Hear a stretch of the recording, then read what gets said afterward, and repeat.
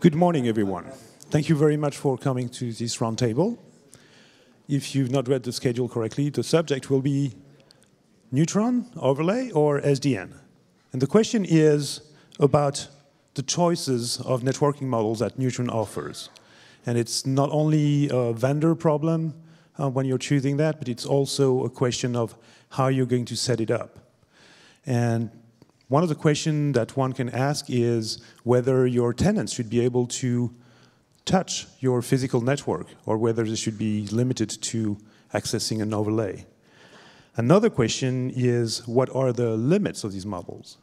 Well, I've asked 5 very fine gentlemen to come help me answer this question. I have with me Mike Cohen. Mike Cohen is Director of Product Management at Cisco. I also have Dan Dumitru, who is the CEO of Midokura.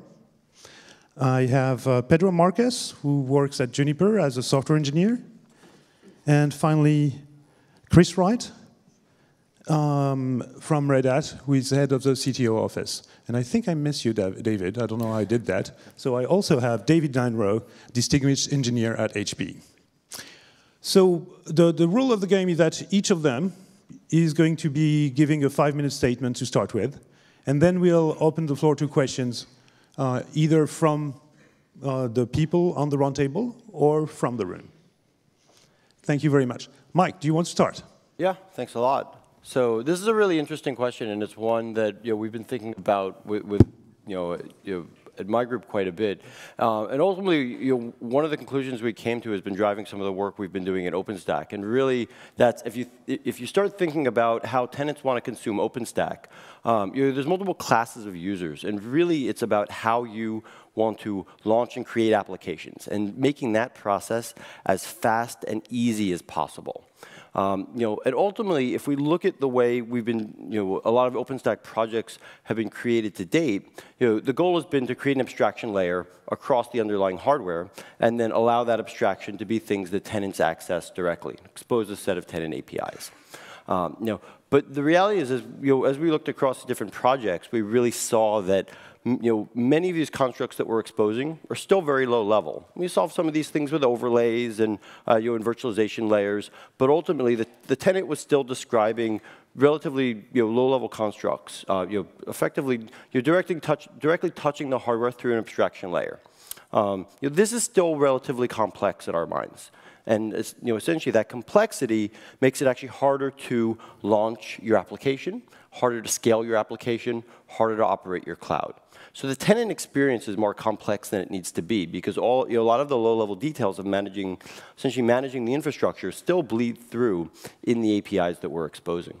So the mindset that we've had, or the way I've been thinking about this problem, is about really capturing user intent, and essentially how you model applications and be able to model an application completely separately from the underlying infrastructure.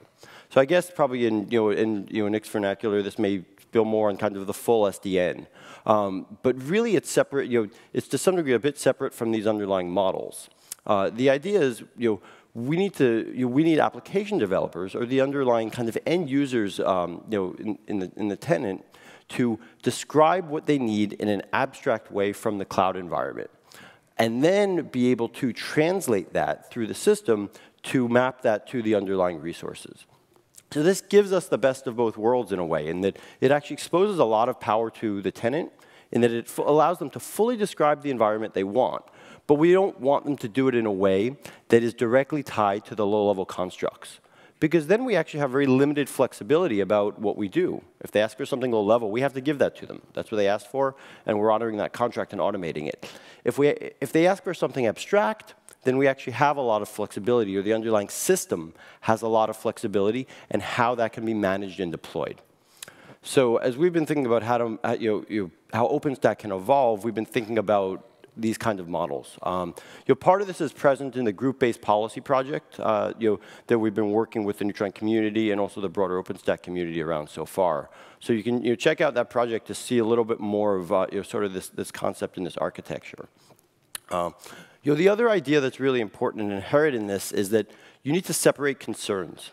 So as you give tenants a very simple application model by which to, by which to describe what they need from OpenStack, you also want to have a separate input, a separate place by which providers can actually describe the underlying system or handle the operational aspects of running the cloud. These two systems need to be separate. They need to take inputs from different places. So as we think about the models we want to expose, we want to be able to allow the provider to create a set of underlying rules that can be merged with the abstraction models that we've offered the tenants, and that can actually be put together to program the underlying hardware. So again, this is another case for adding the layer of abstraction and not tying the very low-level constructs all the way through to the tenant. Because if they ask for something, you essentially have to give it to them. But then it makes it very hard to marry it together with the request of the provider and ultimately control the system. And as we've seen with some of the other work that's gone on, is you layer on things like governance and compliance constraints, it even adds more complexity. Because if your low-level details bleed all the way through to your tenants, and they say ask for something they're not allowed to do, you have to fail. You either have to fail this in different ways, or disable something they've already asked for. You want to separate out these different requests and give them a very simple API, but one that actually has the full underlying power of the hardware underneath. So at a high level, that's the way we've been thinking about this problem. How this approaches SDN, there's obviously a number of ways to approach the implementation. Overlays, and how overlays can be integrated with physical hardware in different ways to achieve these kinds of solutions. And with Cisco, we've been working on on a range of these things.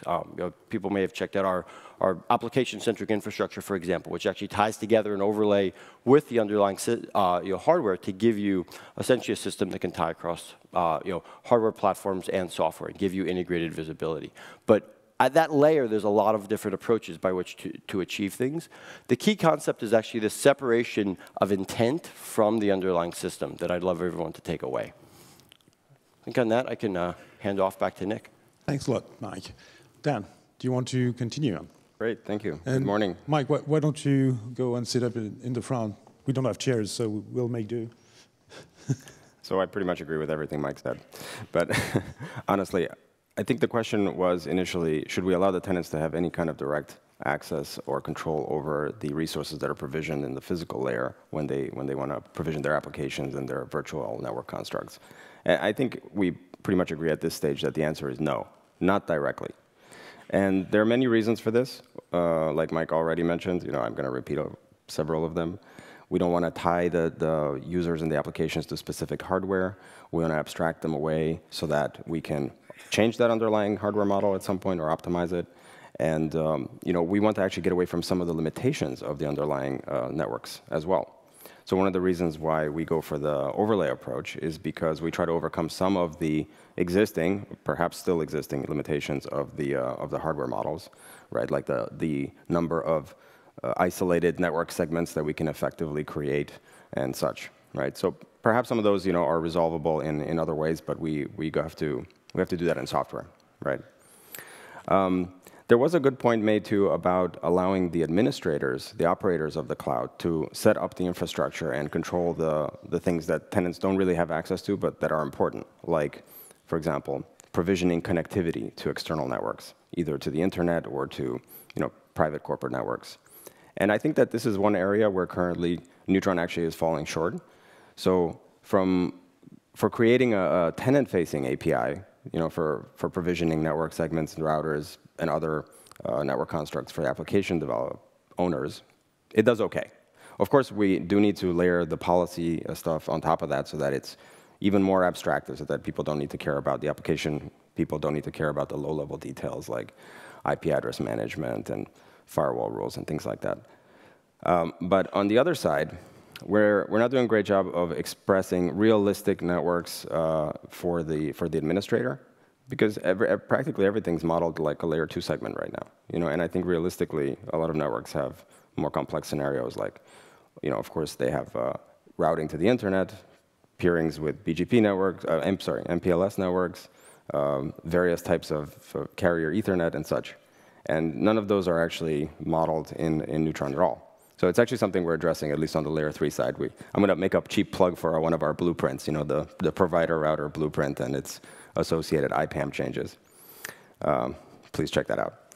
So it's a small point, but it's something where we think that for the administrator, we really need to do a better job of providing the capabilities, right?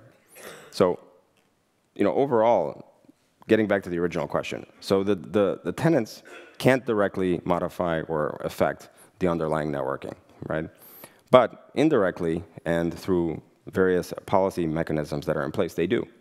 So, for example, when we're provisioning networks, currently we just kind of assume that we go over the top as an overlay on IP, and we don't pay a lot of attention, to what's going on the underlying network. Realistically, there's going to be congestion, resource limitations, and we have to take that into account. We may have to actually do things like rerouting traffic, paying attention to priorities.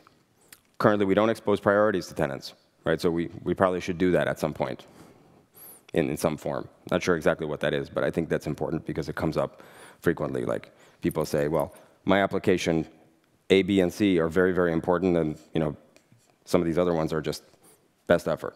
We have no way of expressing that in a standard way, let's say. Maybe some of our products individually do, but we don't have that in the base, right? So it's a lot of things of this sort. I didn't talk much about the policy because Mike already talked about that, but I definitely agree that the more abstract, declarative policy-based mechanism for describing networking requirements for the applications is ultimately the way to go, right? So whatever we all decide on and gets de facto standardized, I think is going to be good. And then it's up to us to implement that in an efficient way on the underlying network. Thank you. Thanks a lot, Dan. Do you want to join us on these wonderful shares we have? So, David, your turn. Thank you.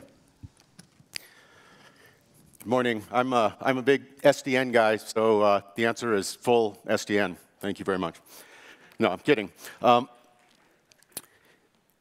I think in the SDN world, we're building a more nuanced sense of what a tenant actually is, and that I do believe we should expose full SDN in OpenStack because it's going to bring some richness and some new capabilities, including sort of a hierarchical notion of what a tenant is.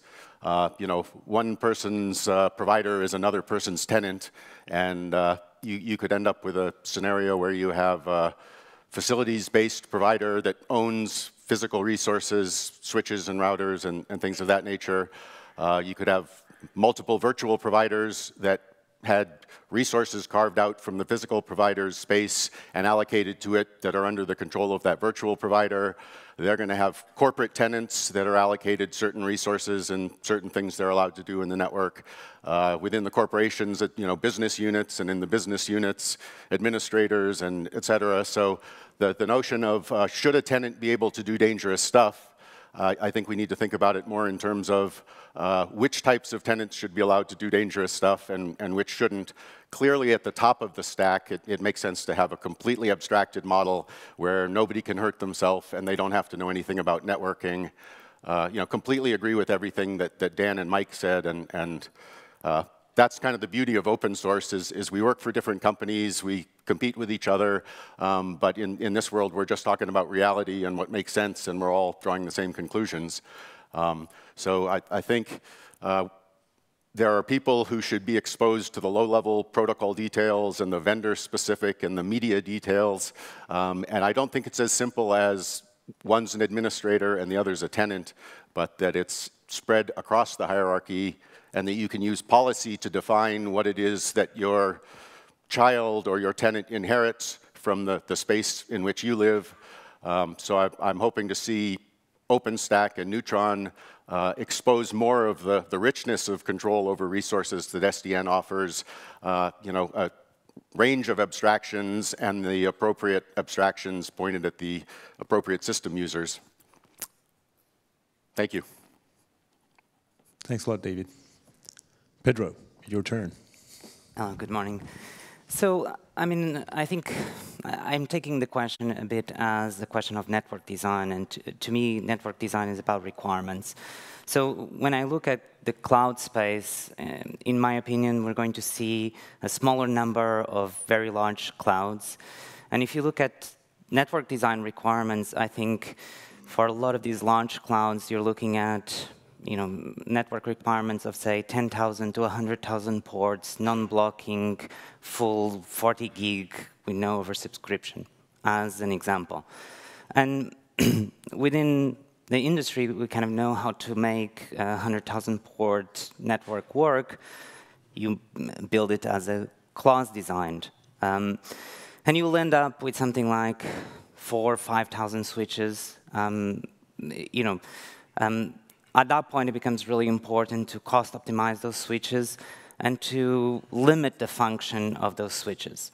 So, it's in a class network, really VLANs are not possible at the underlay. It's just not possible. Multicast is not possible.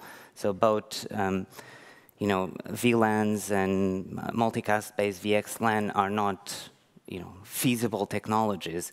So if you take that point, which I think it's relevant for some very large designs, I think there's, at the very least, for very large-scale networks, an absolute need to build an overlay if you're going to implement the semantics of the Neutron API.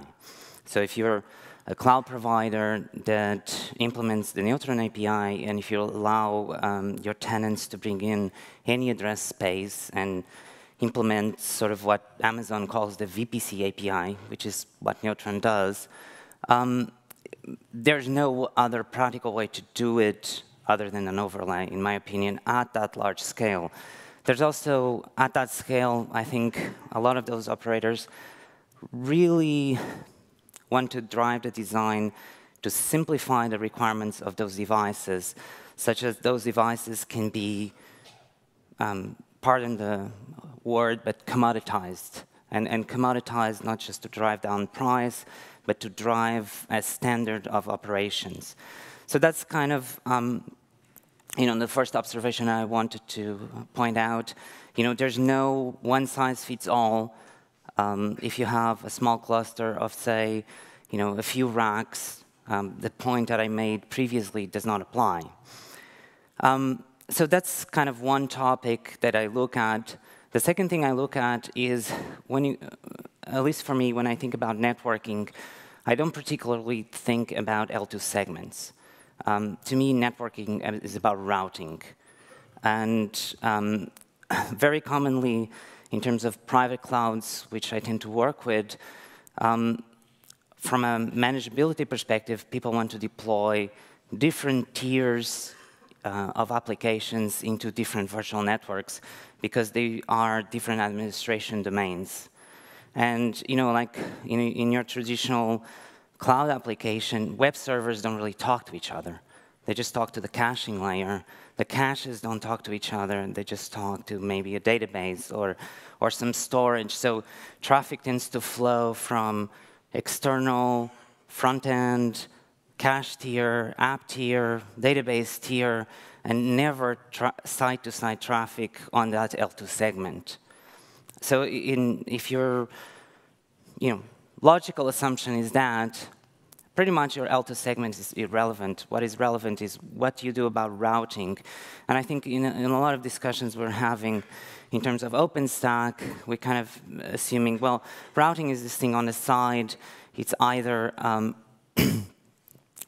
completely external system, or it's this L3 agent, which is a Linux VM with some rules being pushed into it.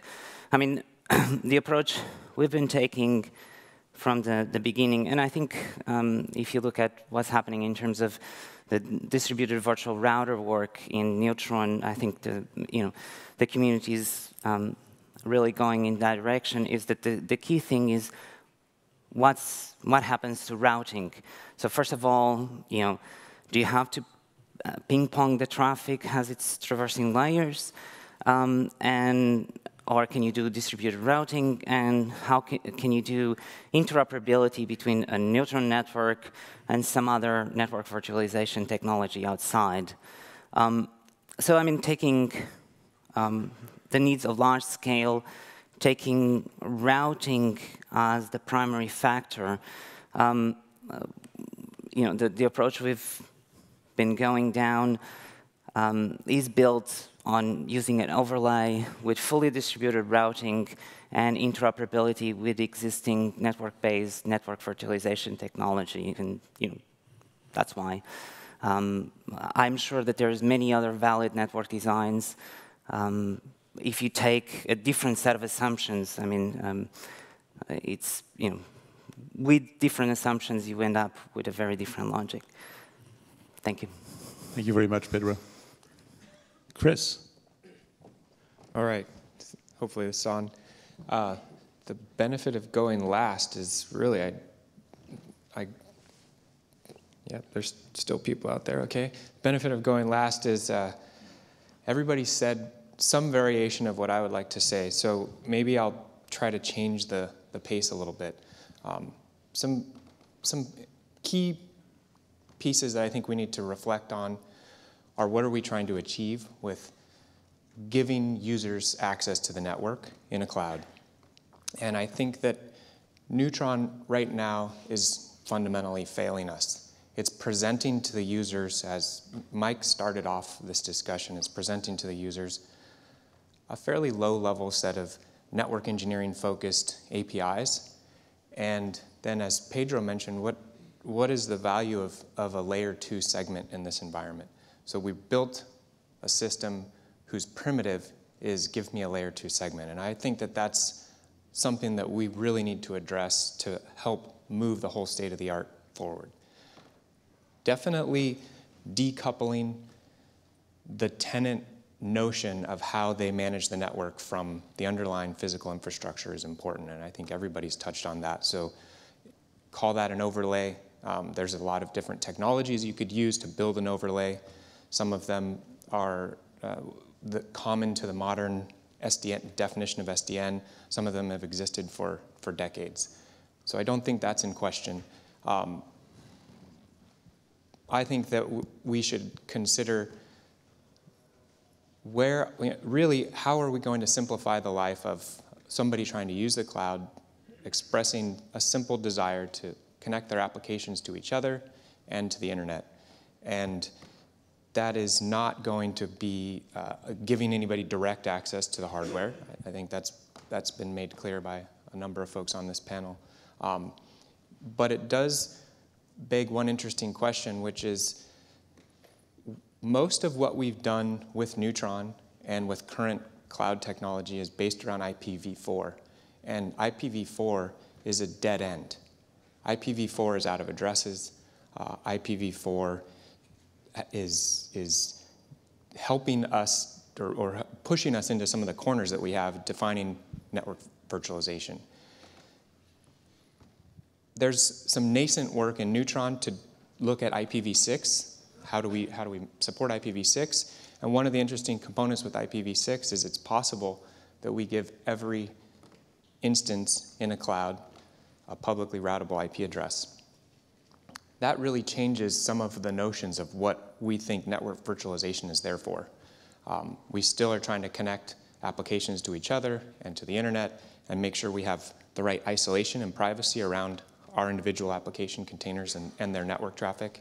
But it's not clear that doing that in a way that requires building virtual private topologies is the right way or the only way to do that. So those are the things that I wanted to point out, which I think are fundamentally different from what my fellow panelists said, which for the most part I just agree with. They're great points made. Thank you. Refute each other. Thanks a lot, Chris. So, do every of you agree with each other? It's no fun if we agree on everything. It sounded a little bit like it, but I think Chris brought some very valid points to the debate. Why don't you move a little bit more into the light? So, you know, if I can, I really wanted to disagree with Chris here on, you know, most of it, the things he said. I mean, I do respect his opinion, but I really believe there's nothing fundamentally wrong with the Neutron API. I think often people confuse the Neutron API with some Neutron implementations. So, you know, I don't think the Neutron concept of a network is an L2 domain. It's actually defined that way. If you read the documentation. It's a very literal interpretation. I mean, the API it says layer 2 broadcast domain. It is just the concept of an L2, a layer 2 broadcast domain is not, means different things to different people. So if you talk to, you know, traditional bridging guy, an L2 broadcast domain means an IEEE bridge. If you talk to somebody that wants to pass IP packets, an L2, a broadcast domain means that when you broadcast to 255, to 255, 255, 255, packets end up on all those endpoints. So for instance, the implementation I work on does the later without doing the former. You know, really, some of these things are given to interpretation. Second point regarding the VPC APIs, the Amazon VPC APIs, I mean, a lot of the people we're working with really want that as sort of an administrative building block. So, you know, the fact that you could have public IPs to every VM does not solve the issue of segmentation for administrative purposes, right? So, I mean, the thing with networking in a data center is it's a form of access control. And you could say, well, and I've heard some people say, well, let's get rid of networking as access control. What we'll do, the only thing we'll do is only have SSL sessions with full authentication, and all my VMs will only speak SSL and bring access control to the key management. It's in theory possible, rather impractical, because that would require a unique RPC infrastructure across all the infrastructure, everything you use. I mean, I do know one institution that does that, but they write every single piece of software they use, from the database to everything else. For the rest of us, I don't think that's a strategy to replace access control with To be SSL. clear, I wasn't suggesting that. No, actually, not at all. In fact, I was suggesting that access control is fundamental to isolation of tenant networks. So it's not about SSL-based authentication to the application, but it's about leveraging the existing network infrastructure that we have to build isolation, and that could be what we've been doing. We started with VLANs, and we know that those don't scale, and that's the part of the layer 2 issue that I was alluding to that I think you mentioned as well. We've moved to layer 2 over layer 3, so that's the overlay. It's not clear that we need layer 2 over layer 3. I think we could do layer 3 over layer 3, and that's really what I was suggesting. And that, I actually don't think we have the same disagreement. I think we probably agree. I mean, I think L3 over L3 is, you know, it's what we've started doing from the get-go, and it's actually how you implement the semantics that people need. Nobody really cares about Ethernet headers on a cloud. Yeah, that was part of my point. The other part is, with IPv6, it's not obvious that we need that L3 over L3. It's certainly possible that we could do in theory, L3. Just direct connect to L3. In theory, IPv6 has mechanisms for mobility, but do they actually work well enough? You know, I don't. I think it's a valid thing that we should push on and explore. Yeah, it's time to find out. No, it's true. I mean, definitely just a meta point here is that we have been designing things based on limitations of technologies, and we should think a bit more outside the box. I mean, even Amazon's original EC2, right? The reason that the whole model is with NAT everywhere is because of technological limitations. So I think they wouldn't have done that, you know, later on. But I think, you know, Neutron provides really powerful and important virtualization with very little abstraction, and it's making the interface more abstract for a certain set of users who don't know anything about network protocols and they're not network engineers. They know that these 400 workloads have to talk to those 200 workloads and call me when you're done. Sure. That's the API. They're orthogonal concerns, and we can probably have a much longer discussion about each of these. Yeah, but just to build on for a second what Dave was saying, that at least a number of implementations I've seen around Neutron do literally take the Neutron network as an L2 broadcast domain. And maybe you're saying like maybe they shouldn't interpret it literally, but they do, and that leads to all kinds of constraints around the underlying implementation. Because the definition, if you actually if you read formally what it says it's a broadcast domain, so they have to honor that semantic, even though it's the wrong semantic. A lot of people don't need it, and it limits a lot of underlying behavior. If it hurts, stop doing it. Thank you. So there is at least 3 people that have questions. So I don't know which one wants to start. Okay, you're starting. So this is for Pedro and Mike. As performance becomes more of an issue, how does Juniper, Open Contrail, or an OVS, a Cisco ACI approach deal with VXLAN offload on adapters? Yeah, so from an ACI perspective, so we think VXLAN offload is essential, right? Doing the VXLAN encap in software really doesn't make sense. I don't know if you were here for the previous talk. They had some nice performance slides. You could probably read them yourself, and you see that you're getting like 1 or 2 gig out of the server and out of your 10 gig NIC. It doesn't make much sense.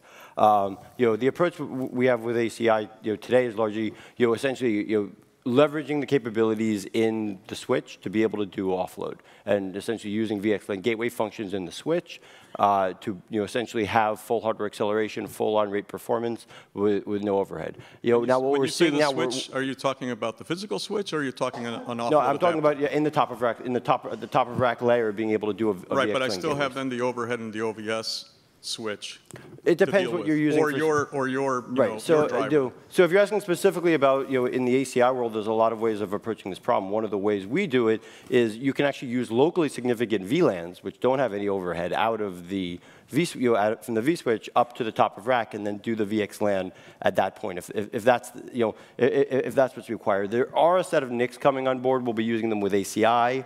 And there's architectures that will support them. Other architectures that will support them, where you're using VXLAN offload in the NIC. It's also a viable approach. You need to do VXLAN offload in one of these places. It's crazy to do it directly. And ACI will support the VXLAN. ACI will support it. So right, yes, ACI. So right now, as I said, our solution, we essentially use. We will support VXLAN out of the vSwitch and software if that's what people want to use. We don't recommend it. We think you should use VLANs up to the top of rack, but we'll do the encapsulation in hardware.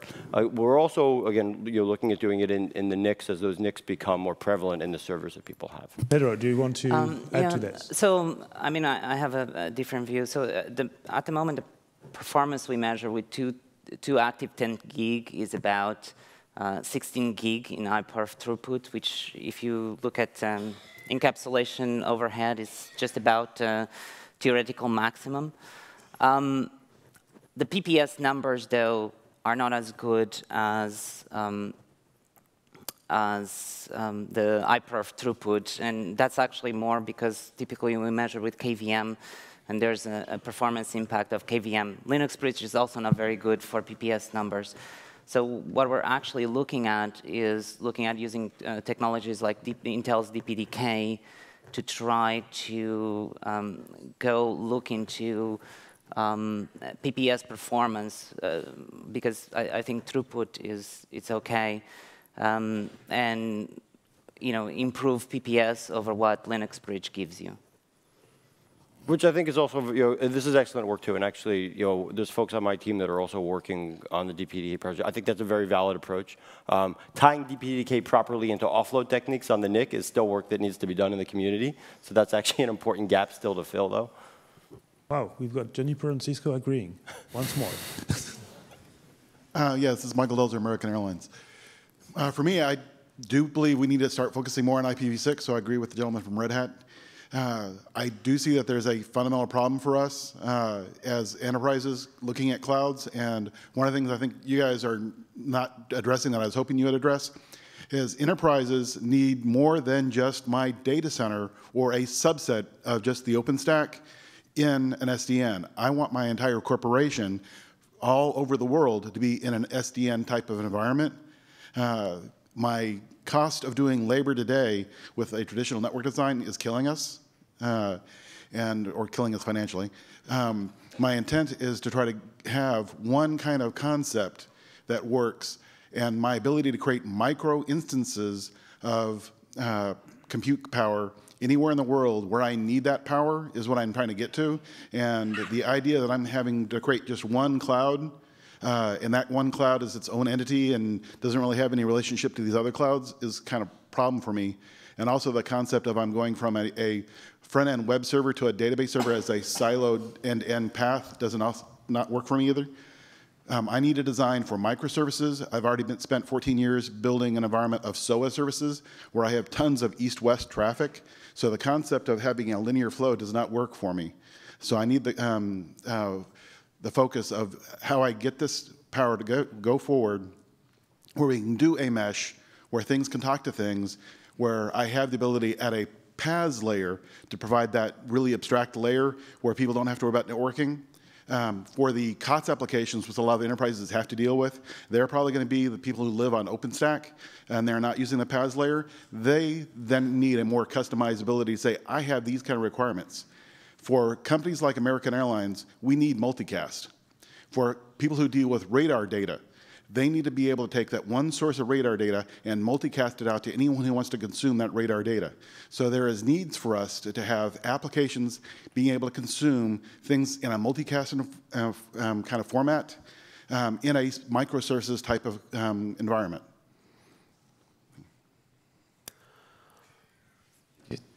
You realize you're asking for a lot. Okay. I don't know if I have a great, insightful response other than I did intend to mention, and I forgot, one of the things that we're also not doing well is connecting applications between clouds.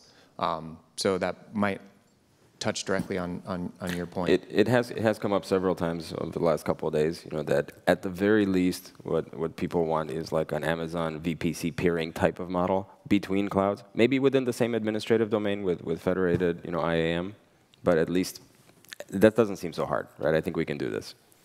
Right, so part of it is the OpenStack layer has to evolve to be able to present this sort of image of one ginormous cloud that's the whole world, and then the SDN layer beneath it also needs to grow in that.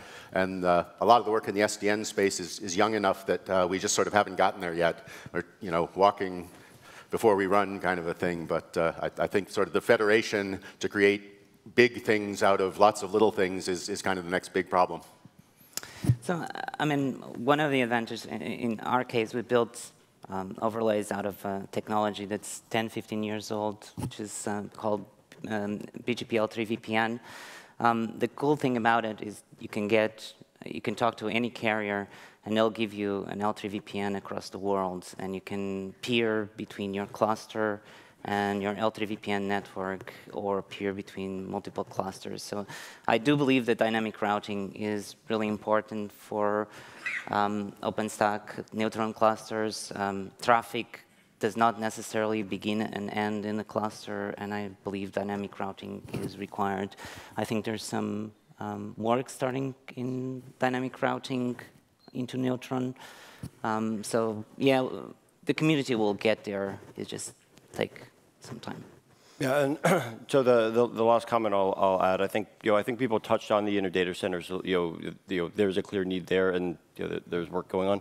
The piece I wanted to address was the second part of your point that there's definitely we're talking about a lot of kind of new cloud architectures where you can blow up a lot of the ways you've been doing work, and we can give you potentially IPv6 addresses, public IP addresses on every machine. There's a lot of new paradigms that might be very interesting that you might be able to move to eventually, but it's not what you have today, and it's not even potentially what you want out of the gate. So we also have to look at how do we serve the traditional enterprise versus the I'm building a new cloud from scratch and I can start everything from a clean slate.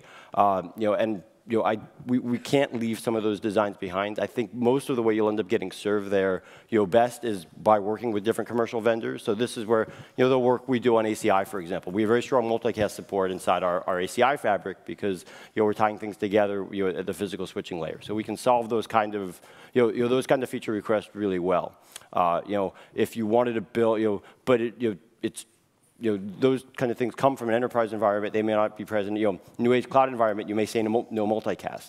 But I think the way you're going to find those kind of requests best served is, you have to go vendor to vendor and see the different offerings that exist and how they can check different boxes. Mike asked for multicast across the world. that was the part. I don't think your ACI is doing that yet. Not quite. No. Yeah, that's fair. Hey guys, I'm Karthik with Red Hat. So coming back to some of the architectural comments that Chris had made and Pedro and a few of you had made. So I think there have been some fundamental discussions and debate within the internet community going back 25 years, 30 years, on the notion of the use of an IP address, both as an identifier and as a locator, a routing locator, essentially. And there have been numerous approaches over the last 25, 30 years. Very smart people have proposed ways where you can decouple the two, right? And most of those have kind of fallen by the wayside. There have been approaches in IPv6 in the early days around multi-homing, renumbering. And I think it would be worthwhile, even if we don't necessarily change the Neutron abstraction as presented to the end instance, but at least how we look at the treatment of the underlying Neutron abstraction below the surface in such a way that we can decouple that identification purpose versus the routing purpose. And I think some of the approaches that have been proposed over the last 20, 25 years might be worth revisiting to help with things like mobility, to help with some of the other things that we're trying to do in a more artificial way right now, just with an open stack. So I would really invite us to have some of those discussions offline and look at things that have been proposed in the internet community going back 20, 25 years. Noel Schiappa, Mike Rodell, a bunch of folks, right, within the IETF community, going back to the early 90s, right? So just a quick comment there. I think we all took the IP encapsulation approach or MPLS encapsulation approach precisely to make location and identification separation, right, to separate those concerns. But it's application transparent. That's nice. I think. I'm not sure about the vast number of approaches that you mentioned, but I think some of them do require application changes, right? And that's not going to fly. Not all of them. Not all of them, yeah, sure. Okay. By the way, Karthik, we're actually looking at using Lisp to do the cloud-to-cloud connection so that we can build mapping databases that span. Yeah. Thanks. You're next. Hi, I'm Anthony from Comcast. I have some questions about how you guys plan on dealing with external L2 networks that aren't exactly part of the cloud's specific domain, but may actually be connected to the same L2 segments. A couple of specific use cases. So being one of the guys that did some of the IPv6 work in Neutron, I'm actually interested in forming an L2 adjacency with a router to do MTISIS and potentially using some devices that aren't exactly L2 intelligent to use a L3 gateway that's actually a service VM inside the cloud itself. I can speak for my product. We do EVPN, interoperability with existing physical devices. And you can turn off, you can create a virtual Neutron network and then turn off Neutron semantics in order to make it a pure L2 broadcast domain. Yeah, I mean, like provider networks, turning off the L3 agent kind of thing. Yep. And more than just that, you turn off everything.